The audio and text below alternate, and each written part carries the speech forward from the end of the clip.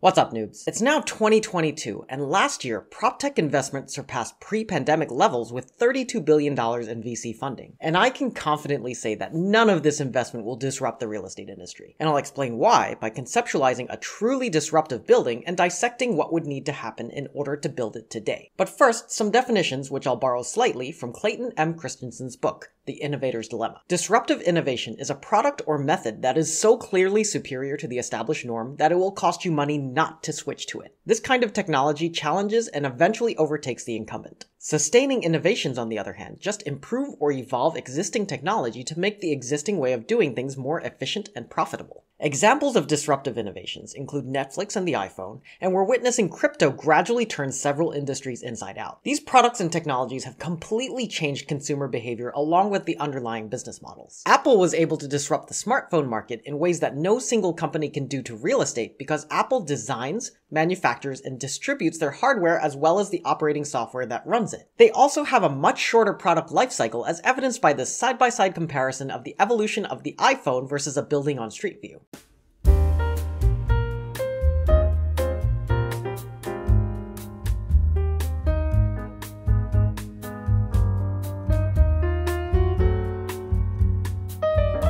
Real estate developers instead are quite the opposite.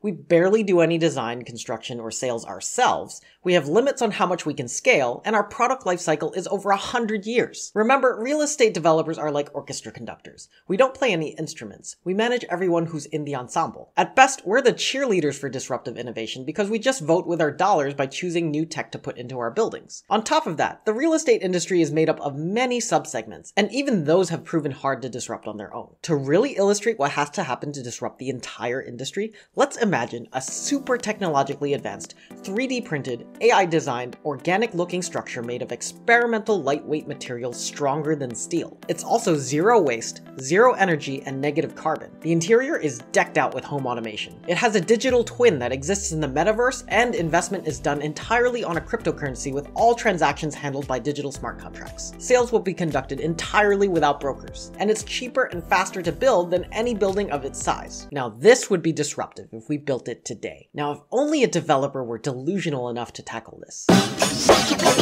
Oh no, not me. I tried it this past summer with just single family homes and it didn't go so well. Fine, I'll humor you. Suppose I take it on. I'll call the project The Delusion. There is a lot of cutting-edge tech that goes into this thing. And as the developer, I have to have at least a surface-level understanding of how to deploy each technology and whether the systems I choose can work together and deliver more value than without them. I keep myself pretty up-to-date on real estate technology, but deploying early prototypes of a product adds layers of problems I just don't have to deal with on a standard development deal. So I have to be delusional and masochistic. Most developers don't think about pushing new technologies because they make plenty of money without needing to throw in unproven technological bells and whistles. We are deal makers and problem solvers, not technologists. That's why there is no disrupting my job. I could do all my tasks with just email, a phone, and pre-COVID, a handshake. I am a fan of a couple Proptech companies like OpenSpace.ai, Matterport, and Digibuild that offer indisputable records of who did what and when on site, but I don't need this tech to do my job. It actually gives me a bigger headache if I try out software that everyone needs to be on but a bunch of team members don't sign up for. So, I've committed myself to The Delusion. I found the perfect site, and now I have to line up the financing for it. It's time to call. Look, I'm not debating the issue, I'm just trying to explain why I'm right. Hold on a second. Go for Dave. Dave! Long time. Listen, I'm looking to close on this site, but I'm gonna need $25 million to close. Derek, you know I got you, bro. What are you building this time? Imagine this. It's called The Delusion. Was that music? We're using an AI to design it, and we're 3D printing it, and it's gonna be negative carbon and zero energy, and we're gonna use the metaverse and crypto and NFTs. Slow down, bro. You're gonna get a speeding ticket. I don't understand, nor do I care about most of what you just said. Do you have an architect lined up yet? Well, no, the AI software isn't commercialized yet, so I'm gonna have to hire an architect from the future? Sorry, D, I can't do this one with you. Call me when you want to do a normal deal.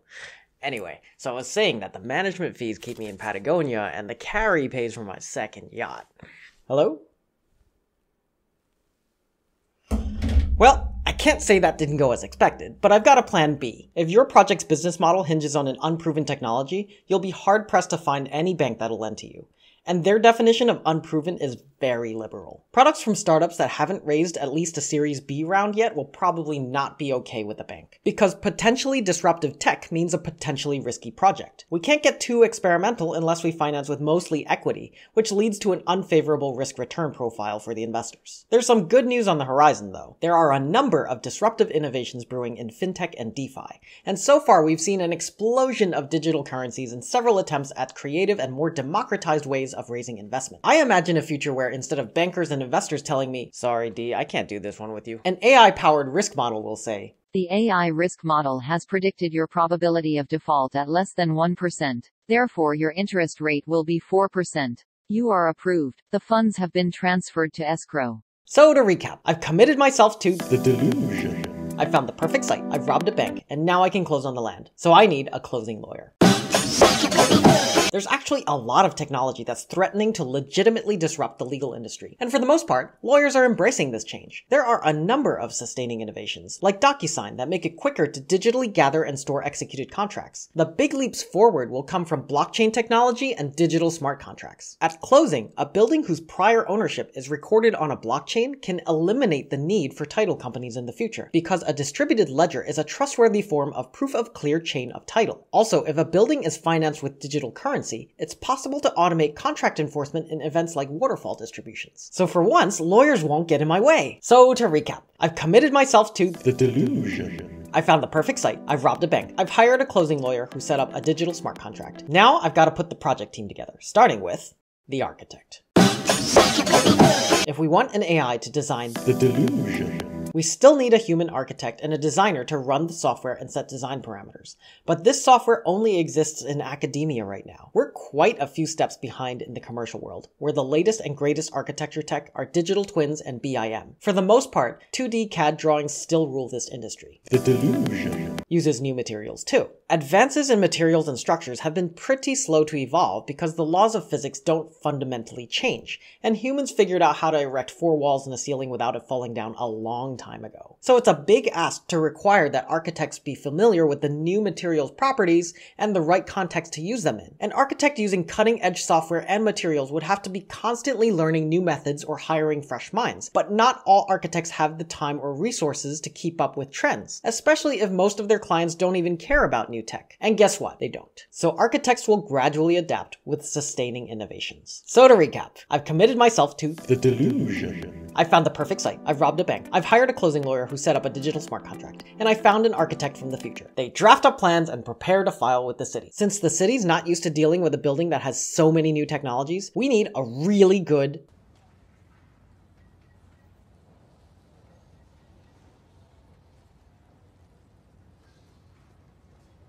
An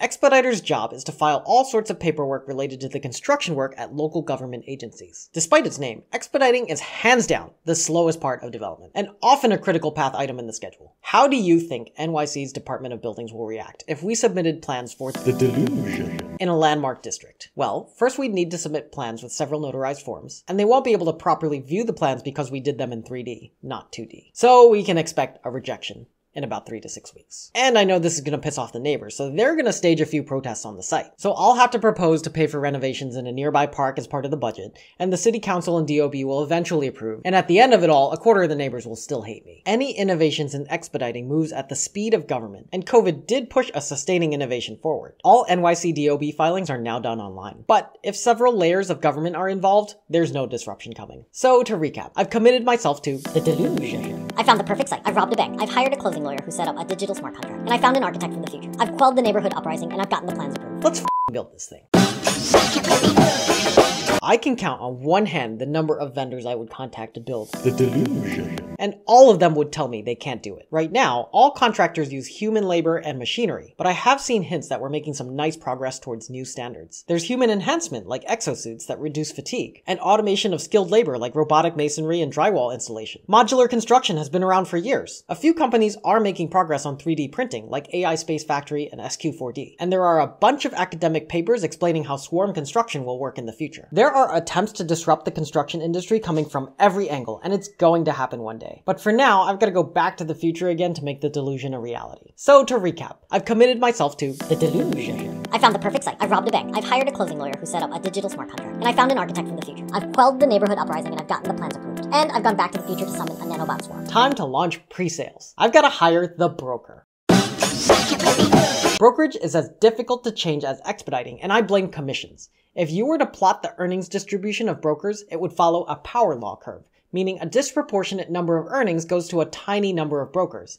These brokers are the best of the best, and if you try to change the compensation system to something less than 5 or 6% of sales, you are not only not going to recruit the best of the best, you will be competing against them. Every attempt I've seen at changing brokerage compensation has failed. And yet there is a clear desire from the market to change how much it costs to buy and sell a home because the information a broker provides is becoming more readily available. This segment has to be disrupted because nothing short of disruption will work. I do have a feeling that crypto will enable a disruptive compensation structure. So to recap, here's what it takes to disrupt real estate today. I have to commit myself to the delusion. Find the perfect site, rob a bank, hire a closing lawyer to set up a digital smart contract, find an architect from the future, quell a neighborhood uprising and get the plans approved, go back to the future and summon a nanobot swarm, and devise a totally new commission structure for brokers. So, am I still delusional enough to attempt something like this? Yeah, I am still planning on doing a very tiny version of this upstate. And I still consider myself one of Proptech's biggest cheerleaders. Throughout this year, I'll be releasing occasional reviews of individual Proptech companies that I think are making a difference in the space, so hit that subscribe button and look out for them. And if you want to know more about what the future of real estate looks like, check out this video here. Stay curious, noobs.